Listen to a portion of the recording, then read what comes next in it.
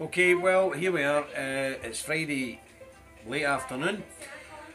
Middle of an election campaign, all systems go, call centre going, videos going up, still fighting with the BBC, still fighting with ITV, get the films out.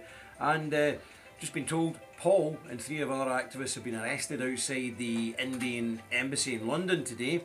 Our lads went along there, Kent Company and one of the London companies went along to help defend the Indian embassy against the lunatics of Anjam Chowdhury's fanatical mob who were there screaming abuse at India because it is a secular country. They want to introduce Sharia law not just to Britain but to India, which is a Hindu country and Sikh.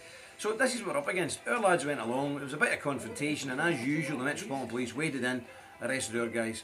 So right now Paul and three of our lads are languishing in a prison cell somewhere in London.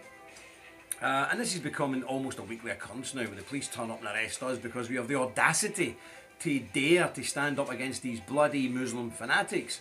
You know, our message is simple to the police and the police chiefs. Do your bloody job, and then citizens like us wouldn't have to go out and defend this country against Islamic terrorists and wannabe terrorists and jihadists.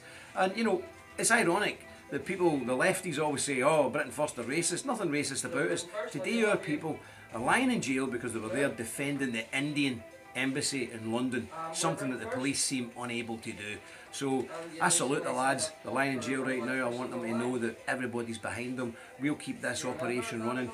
God bless them. I know some of the lads' wives, one man in particular, his wife is not very well at all, and he's lying in jail right now for Britain, for you, for me. So God bless them. Say a prayer for them. Keep them in your thoughts. And the fight goes on. No surrender. Thank you.